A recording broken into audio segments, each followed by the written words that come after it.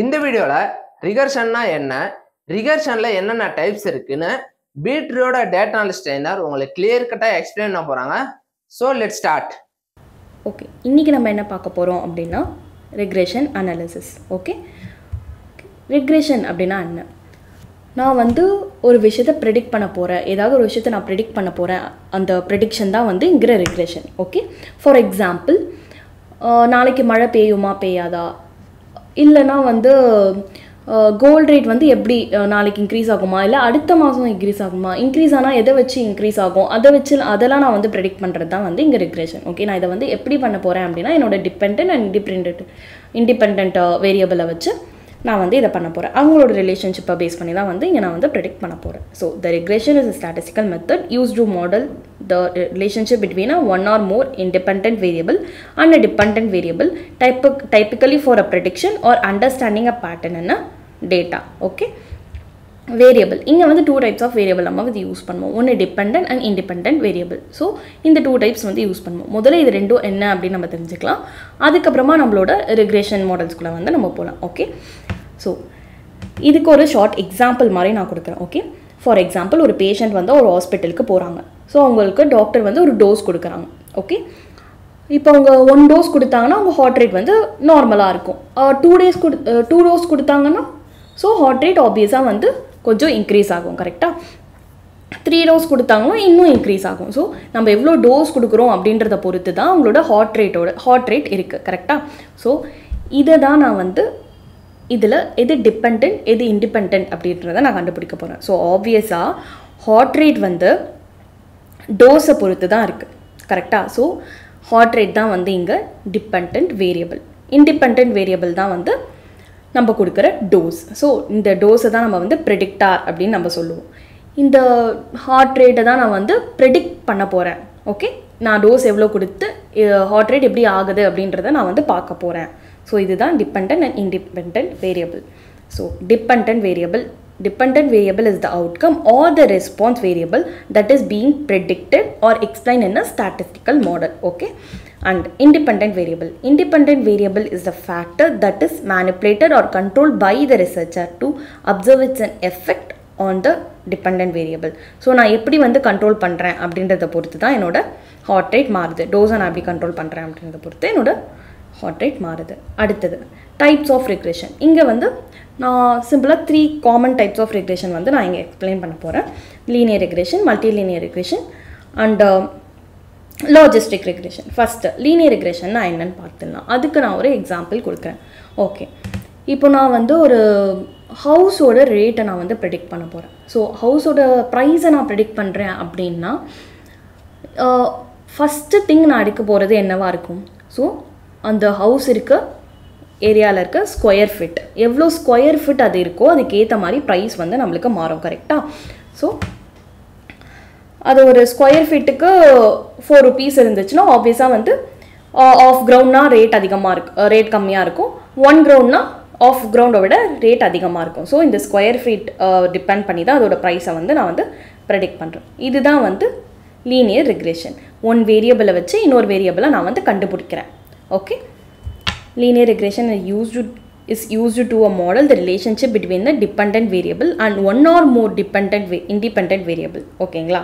So example வந்து நான் வந்து ஓகே இங்கே predicting sales based on a advertising a spending or predicting a house based on a square footage. So நான் இங்கே 2 example கொடுத்துருக்கேன். ஒன்று வந்து அதாவது நான் இப்போ ஒரு ஷாப் ஆரம்பிக்கிறேன் அப்படின்னா நான் மட்டும் ஏதாவது ஒரு இடத்துல போய் கடையை போட்டு உட்காந்தா யாருக்காவது தெரியுமா? தெரியாது. கரெக்டுங்களா? ஸோ நான் இந்த மாதிரி இங்கே வந்து நான் என்னோடய க்ளோத் ஷாப் வச்சுருக்கேன் அப்படின்னு நான் வந்து அட்வர்டைஸ் கொஞ்சமாவது பண்ணணும். ஆர்எல்ஸ் நான் வந்து ஆஃபராவது போடணும். நான் இந்த அட்வர்டைஸ்மெண்ட்டில் எவ்வளோ ஸ்பெண்ட் பண்ணுறனோ அதுக்கேற்ற மாதிரி என்னோடய சேல்ஸ் வந்து அதிகமாகுதா அப்படின்றத நான் வந்து ப்ரெடிக்ட் பண்ண போகிறேன். ஓகேங்களா? இதுதான் வந்து லீனியர் ரெக்ரெஷன்.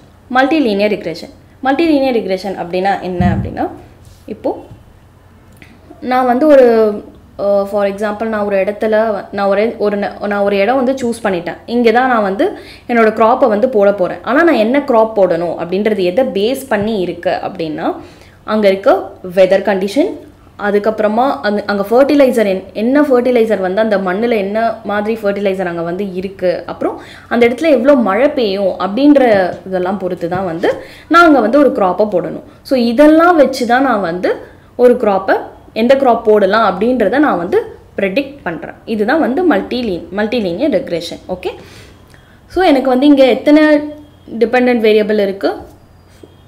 ஒரு 3 இண்டிபெண்ட் வேரியபிள் இருக்குது, கரெக்டுங்களா? ஸோ இந்த 3 இண்டிபெண்ட் வேரியபிளை வச்சு தான் நான் என் டிபெண்ட் வேரியபிளை நான் கண்டுபிடிக்க போகிறேன். ஸோ எவ்வளோ எந்த க்ராப் போட்டால் எப்படி இருக்கும் அப்படின்றத பொறுத்து. ஓகே, மல்டிலீனியர் ரெக்ரெஷன் அப்படின்னா என்னென்னா extend linear regression by including a multiple independent variable. Linear regression மாதிரி தான், ஆனால் நிறைய இண்டிபெண்ட் வேரியபிளை நான் வந்து யூஸ் பண்ணுறேன். எதுக்கு? நான் வந்து ஒரு depend வேரியபிளை கண்டுபிடிக்கிறதுக்காக, to predict a continuous depend variable. Example, when a multiple factors influence the outcome. Okay, எக்ஸாம்பிளாக இங்கே நான் என்ன கொடுக்குறேன் அப்படின்னா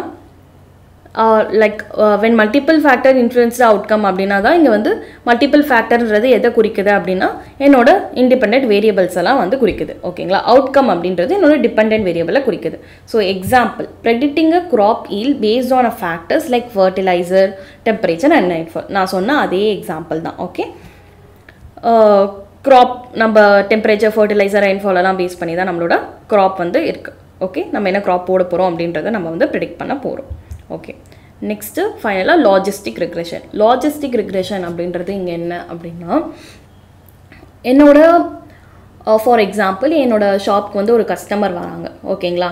ஸோ கஸ்டமர் வரும்போது நான் அவங்கள பார்த்து இவங்க என்னோட ப்ராடக்ட்ஸ் ஏதாவது, இந்த ப்ராடக்ட் ஏதாவது பை பண்ணுவாங்களா, வாங்குவாங்களா, மாட்டாங்களா அப்படின்னு நான் வந்து ஒரு ப்ரெடிக்ஷன் மாதிரி நானே கொடுக்குறது. ஓகேங்களா?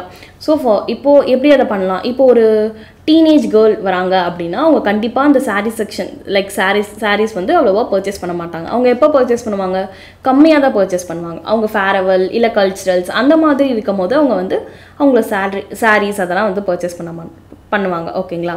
ஸோ மோஸ்ட்டாக அவங்க சாரீஸ் பக்கம் போக மாட்டாங்க. ஸோ இது வந்து என்னோட ப்ரெடிக்ஷனாக இருக்குது.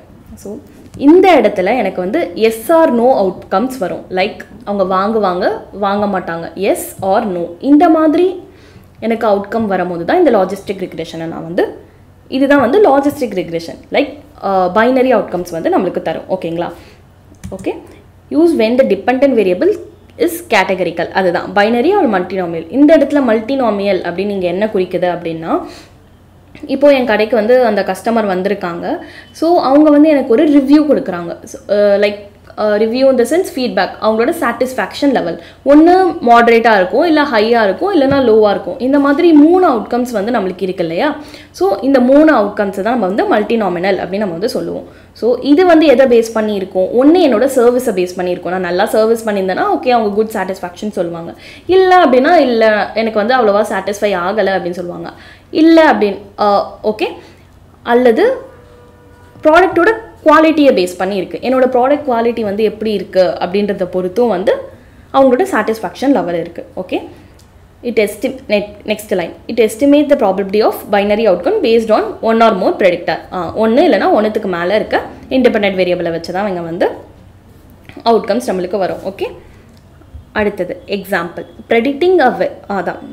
Predicting weather a customer will buy a product, S R no outcomes வரும். R classifying email as spam R not. அதாவது என்னோட இமெயில் வருதுல்ல, என்னோட இமெயிலில் வந்து எல்லாமே வந்து ஸ்பேமில் போயிடும், இல்லை எல்லாமே இன்பாக்ஸில் வந்துடும். ஸோ எது ஸ்பேம் இல்லை அப்படின்னு கண்டுபிடிக்கிறதும் வந்து நம்மளுக்கு லாஜிஸ்டிக் ரெக்ரெஷன்லாம் வருது. Okay, thank you. இந்த வீடியோ உங்களுக்கு புரிஞ்சிருக்கும் நான் நம்புறேன். தொடர்ந்து டேட்டா அனாலிசிஸ் ரிலேட்டட் நிறைய வீடியோ ஃபியூச்சரில் அப்லோட் பண்ண போகிறோம். அதெல்லாம் நீங்கள் பார்க்கணும்னு நினச்சிங்கன்னா மறக்காமல் வீடியோ சப்ஸ்கிரைப் பண்ணிக்கோங்க. தேங்க்யூ.